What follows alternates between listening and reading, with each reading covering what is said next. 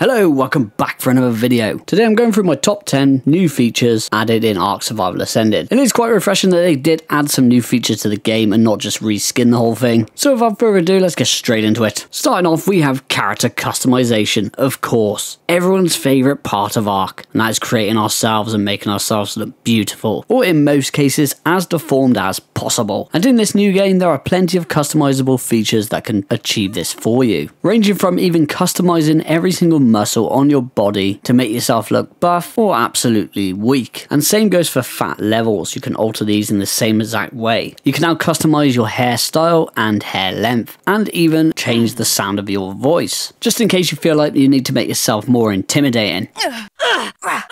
All in all, it's a massive improvement from the ASE character customization. Chibi pets no longer fill the offhand slot in your inventory. So in ARK Survival Evolved, this was never a thing. If you wanted to equip yourself a shield and a chibi at the same time, there's just no option to do that. The chibi was always equipped in the offhand slot, and so was a shield, for example. The chibis now have their own slot to be equipped to, which is found when accessing your inventory. You can see it at the base of your character screen. This is a very welcoming change, I must say. The way electricity works in ARK Survival Ascended has completely changed from ASE. So electrical outlets and cables, they're completely gone. All you need to power your electrical appliances these days is a power generator. Once equipped and ready to place, a range radius will now be visible on screen. This indicates the power range of the generator. Anything placed inside the radius will be automatically powered. Once placed down, all you need is gasoline to run it, of course. Once turned on, everything in the radius will be powered. No need for any outlets, no need for any ugly looking cables. Personally, I'm loving this change. Leading us on perfectly to the next feature, which is the majority of appliances do not need gasoline to run anymore. So back on ASE, you pretty much needed gasoline to run everything. The fabricator, chemistry bench, industrial cooker, just to name a few. But now all you need is these to be placed within the radius of a power generator, and they will all run without gasoline. And I cannot stress how awesome this is, because I'm one of those people that would leave my appliances on 24/7 and just waste gasoline like there's no tomorrow. Oops, now Captain Fat Dog knows who left the fabricator on during Monarchy Season 3 Scorched Earth. Well, I'm not going to have that problem anymore, am I? Irrigating appliances has also completely changed in ASA, as in ASE you would have to place your intake and build a load of water pipes connecting to your appliances to fully irrigate them. All you need in ASA is an intake placed in water. It works the exact same way as the generator. Once selected, you'll see the irrigation radius, so anything placed within the radius will be irrigated without the need of any extra pipes. You can also add a number of water tanks within that radius to extend the range of your water supply, giving you a larger range to play around with. Out of everything that is new with ARK Survival Ascended, this is probably my most favourite new feature. Wild dinosaurs and creatures now roam around with babies, and these can actually be tamed, which is a massive game changer, as you don't even need kibble or preferred foods to tame them. Once the parent of that baby has been killed,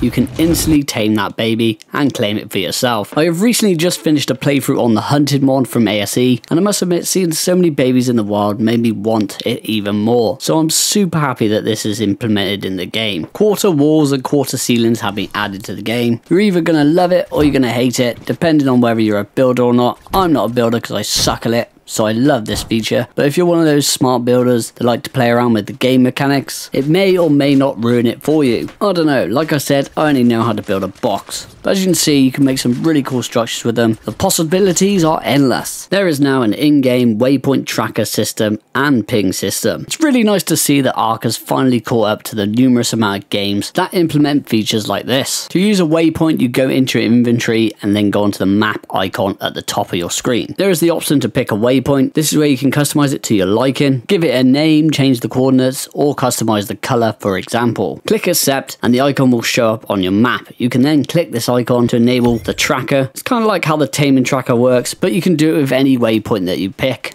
Secondly, we have the all-new ping system. To access the ping commands, click and hold the middle mouse button, or if you're playing on Xbox controller, like me, hold left bumper and right bumper together. And this is the wheel selection. Once you select a ping from the wheel, it will show in-game for a short duration of time, where your tribe mates can also see this ping, and they know what you're up to. If for some reason you don't want to talk to them, that is. Supply beacons and loot crates have changed immensely. First of all, they look completely different, and second of all, it seems the loot tables have completely completely changed when compared to ARK Survival Evolved. The majority of them tend to drop high tier loot, blueprints, and consumable items. I also did find a deep sea loot crate which contained a woolly rhino saddle and a Ferrazino saddle, and if you played ARK Survival Evolved before, you'll know that those are not normally part of the deep sea loot table. I am a bit of a grinder when it comes to looting, so this took me by surprise. Personally, I'm not sure if I like it or not. I do like a good challenge, and I think this feature makes the game way too easy, but that's just me. It's still a massive change nonetheless, and could be a welcoming change for anyone that doesn't like farming loot crates over and over again. And finally, we have one of the things that make ARK so much fun, which is mods. And now they are available for everyone, including console once they get this game. No need to use Steam to download your mods anymore. Just go onto the mods section on the main menu and you can download your mods there. So far we have a bunch of creatures and cool dinosaurs to choose from, and also the Svartalfheim map created by Nocartus. I must say I haven't played it yet, but from what I've seen it looks amazing. And to activate the mods, go into your created game, clicking on mod settings. And this is where you can activate or deactivate your installed mods. And that is also going to be the end of the video. I hope you all enjoyed it and hope it was helpful to you. I'll catch you all in the next video. Take care, goodbye.